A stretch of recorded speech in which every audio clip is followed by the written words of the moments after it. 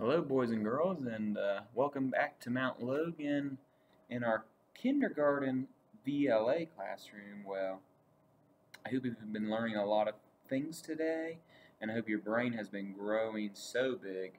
Well, this is Magic Treehouse number 4, Pirates Past Noon. And do you remember the author and illustrator of these books?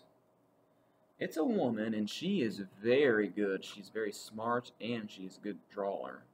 Mary Pope Osborne. All right, well, chapter 4 is called Vile Booty, and let's find out what that means by reading the chapter. Jack started to run across the hot sand. He ran as fast as he could, but the pirates ran faster. Before Jack knew it, the big pirate grabbed him. Jack struggled, but the pirate had huge, strong arms. He held on to Jack and laughed, a mean, ugly laugh. He had a shaggy black beard. A patch covered one eye. Jack heard Annie yelling. He saw her coming down the rope ladder. "Stay where you are," Jack shouted. But Annie kept coming. "Leave him alone, you bully," she cried. The other two pirates laughed meanly. They were dirty and ragged. Annie charged up to the biggest pirate. "Let him go," she said. She hit the pirate with her fist and kicked him, but the pirate just growled. Then he grabbed her too, and with his giant hands, he held Jack and Annie as if they were two kittens. "No one escapes Captain Bones," he roared. His breath was terrible. "Let's go," Annie shouted into his face, but Captain Bones just smiled. All his teeth were black. Annie fell silent. Captain Bones laughed loudly. Then he turned to the other two. Sounds like he needs to brush his teeth. "Find out what's in their house, you dogs," he said. "Aye, aye, Captain," they answered, and they started up the ladder to the treehouse. Do you remember how many pirates there are that were in the boat? 3. Captain Bones, and let's find out what the other two are. "What do you spy, Pinky?" shouted Captain Bones. "Books, Captain," Pinky shouted down.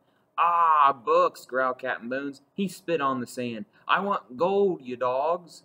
"Dogs are nicer than you," said Annie. "Shh," said Jack. "What about you, Stinky?" Captain Bones roared. "Just books, Captain," shouted Stinky. "Ah, books," said Captain Bones. He spit on the sand again. "I hate books. Keep looking, dogs. Find me something good." He hates books? Captain Bones grabbed Jack's backpack. "What's in here?" he said. "Nothing." Jack quickly opened the pack. "Just paper, a pencil, a book." "Another book!" roared Captain Bones. "That's Vile Booty." Vile Booty. A gleeful shriek pierced the air. Captain Bones froze. "What's that?" he shouted. "Look, Captain, look!" Pinky leaned out the treehouse window. He held the medallion. It glimmered in the sunlight. "Oh, brother," thought Jack. "Throw it down!" cried Captain Bones. "It's not yours," shouted Annie. Captain Bones dropped Jack and Annie. He caught the medallion as it fell. "Gold, gold, gold!" he cried.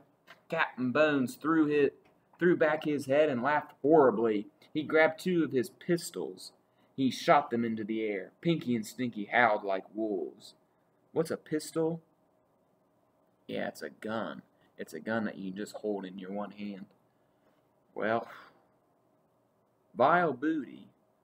Well, the booty for a pirate is treasure, and vile means not good, because he called books vile booty, and they don't like books, and I'm not so sure what I think about these pirates.